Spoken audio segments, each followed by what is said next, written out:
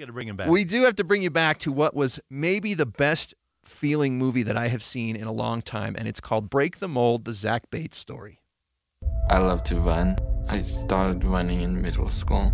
In high school, I ran for 3 years. My best mile was a 5:09. When we first got the diagnosis of autism, my approach was, how am I going to fix this? I guess I was kind of sad. You know, when you hear the diagnosis of autism, all kinds of things go through your mind. Okay, so this is a true story. This is a documentary. Yeah. It's not very long. It's only about an hour. Yeah. And it will inspire you. It'll make you cry tears of joy, and it might be the most positive things you've watched in a while. I know that was all those three things were true for me. It's about a kid named Zach Bates who's a high school graduate from Arizona, and he has autism. When he graduates high school, he tells his parents he wants to run a 100-mile race. So this documentary follows Zach as he trains for and then runs the race.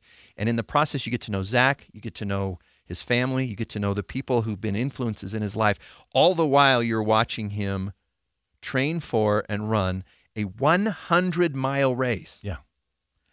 The mom is a superhero. Oh, for sure. No question. The dad, he's just a hero.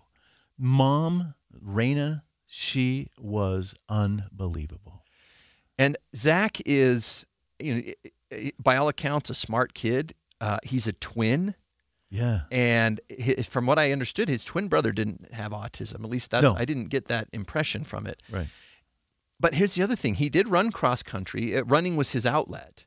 You come to find out over the course of the movie that running was his outlet. And when he'd get upset, sometimes he'd just run. She's like, he ran the block for 3 hours. He ran around the block for 3 straight hours. So they're like, Zach, you got to come in now.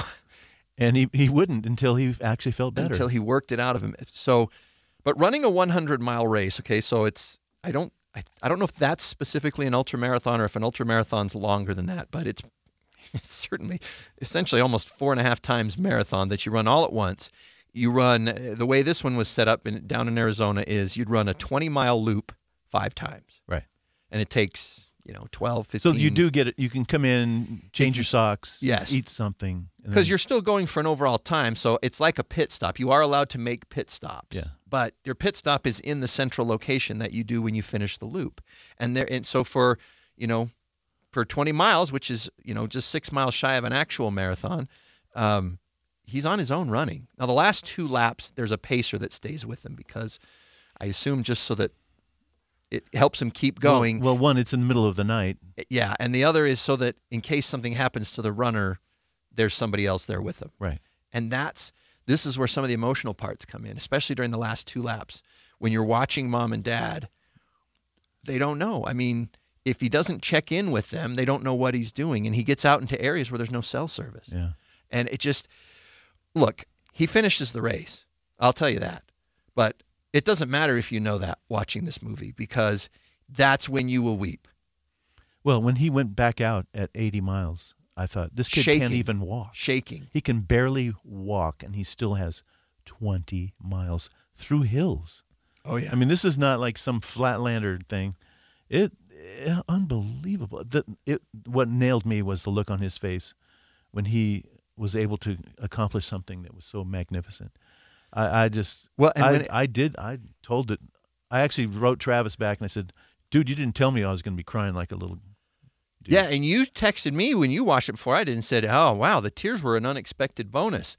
And I was like, okay, yeah, I'm sure. I mean, I remember getting a little teary-eyed when Jason Kelce hugged his mom and Kelce when he lost the Super Bowl. I remember getting a little teared up when these things happened. But I was not prepared for the amount of tears that came out when he hugs his parents at the end of that race. And it was just, it is something, look, it's an hour long, and if you...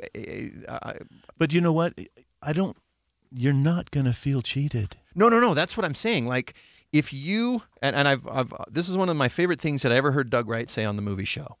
If you complain that Hollywood doesn't put out enough good stuff and uplifting stuff, then you got to go see the uplifting movies when they come out. Yes. This has a 1-week movie. run. Yes. And it's only in a couple of theaters. So look for it, find it. It's called Break the Mold. Break the Mold, the Zach Bates story. See this movie. It is worth it. Take the whole family. This is something you're going to have on rotation. So to Travis, show, when to I talked to inspire. Travis in Arizona producer. He said, I didn't know how to get a hold of anybody. Thank you. But please let people know that this movie is out there. And so here we are. And this is one of those gems that come along very rarely, and you've got to see it. And we both give our highest recommendation.